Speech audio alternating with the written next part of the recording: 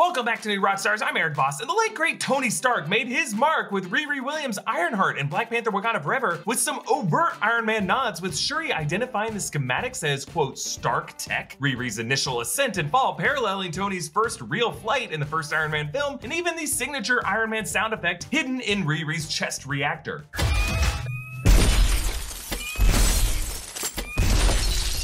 But now, with Ironheart star Dominique Thorne revealing Robert Downey Jr. called her to offer some words of wisdom, I'm thinking back on some of these clues from Wakanda Forever and what I saw in the Ironheart trailer in D23, and I'm realizing it might be possible that A, Tony Stark might have actually known Riri Williams, and B, the technological legacy that he left Peter Parker might have been something he actually intended Peter to share with another MIT student. That's right, Santa Stark wrote on the card that this PS5 is for you and your sister, so share. Upon the release of Wakanda Forever, Dominique Thorne told Screen Rant in an interview that she spoke with Robert Downey Jr. via FaceTime when a castmate from Ironheart who had worked with Robert Downey Jr. connected the two of them. Now, you may have wondered who this mystery connecting actor was, and I actually think it was Alden Ehrenreich, who was reported by Deadline last summer to play some role in Ironheart and would have been filming at the same time Christopher Nolan's upcoming Oppenheimer film, along with Robert Downey Jr. and pretty much everyone else in Hollywood. That cast is huge. Anyway, Thorne said Robert Downey Jr. had some beautiful words about how much he believes that Riri Williams should always be her own person, her own thing, that this legacy is headed in the right direction, and all the beautiful, encouraging things that you hope to hear from the Iron Man himself. Such a wholesome sentiment between actors, but is this reflecting a mentorship that could have existed between the characters of Tony Stark and Riri Williams in the MCU? Did these two ever cross paths? Well, if we assume that Riri Williams did not blip, yes, it is not only possible, but actually likely that Tony Stark knew who Riri was. Now, when we went into Wakanda Forever, I expected Riri Williams to be a wannabe Avenger in the style of Kamala Khan, someone inspired by Iron Man and the other Avengers to build their own suits, but not someone who actually knew or met the Avengers at any point, at least not at first. But then when Riri takes Shuri and Okoye to a warehouse, Shuri observes schematics on Riri's board that Shuri identifies as Stark tech. Now, whether it was proprietary information that Riri was somehow able to acquire, or tech that she was able to reverse engineer on her own so well that it looked like the real thing to Shuri, this means that Riri was able to accomplish in a few years what the world's best engineers and weapons contractors during the Iron Man 2 era were unable to do. And what's interesting is Tony actually did say during that Senate testimony in Iron Man 2 that most imitators were years away from building their own Iron Man suits. Yeah, I'd say most countries 5-10 years away. Hammer Industries 20. Aha, 10 years away. Ended up being roughly the amount of time for Riri to emerge on the world stage with her own Iron Man style suit. Now, crucial to the possible connection between Tony Stark and Riri Williams is MIT. This is Riri's current school and Tony Stark's alma mater. And we've spoken before how in Civil War, Tony announced a new research grant program for all MIT students. As of this moment, every student has been made an equal recipient of the inaugural September Foundation grant.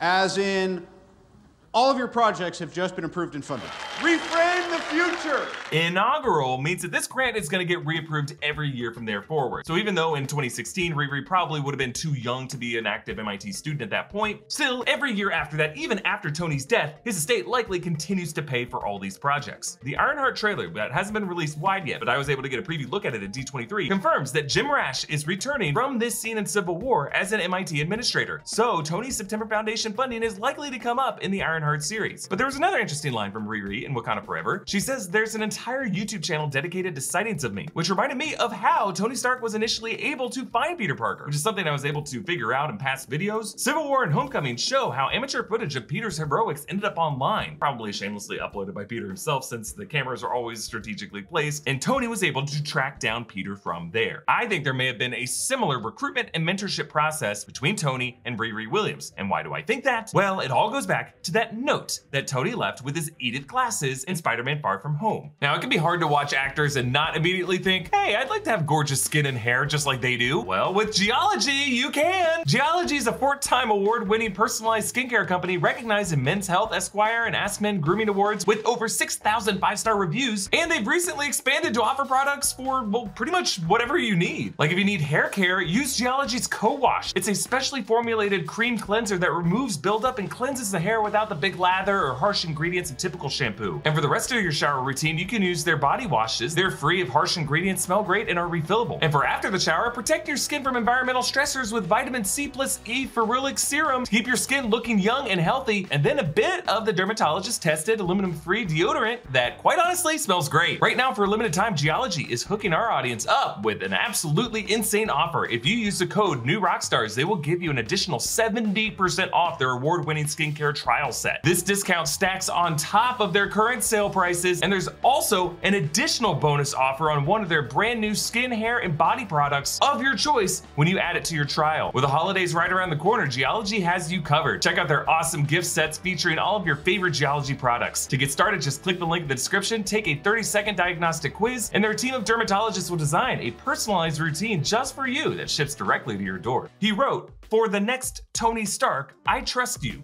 P.S. Say Edith." Signed, T.S. And there are two issues I've always had with these. One, if Tony did not know that Peter had come back until the middle of the Battle of Earth and Endgame, when would he have had time to write this note and make these arrangements with Edith? How could Tony have arranged this with Nick Fury when Nick Fury was also dusted during the blip? Another person that Tony didn't know he'd be able to bring back. Was this some kind of will and testament contingency Tony just had in place? Sure, I guess you could say Tony pre-recorded some more hologram messages to give all these instructions post-mortem. It just would have been a lot for him to think through. He starts Endgame completely happy to be in retirement. It seems like their planning for the time heist took a couple weeks. Sure, maybe Tony made some arrangements then. It's just weird that he had all this figured out for Peter Parker, someone that Tony assumed was dead for good. But the second issue is the note itself. Tony does not address it to Peter. He addresses it to the next Tony Stark. Would that really be how Tony addresses Peter? I mean, didn't Tony always want Peter to be better than him? This kind of just sounds like an inside joke Tony might have had with someone else. And yes, we should also note that this whole handoff was a weird mission that Fury gave to the Skrull, Talos, and we don't really know if we can trust what the hell they're doing in Far From Home. Stark left these for you. Uneasy lies the head that wears the crown. Stark said you wouldn't get that because it's not a Star Wars reference.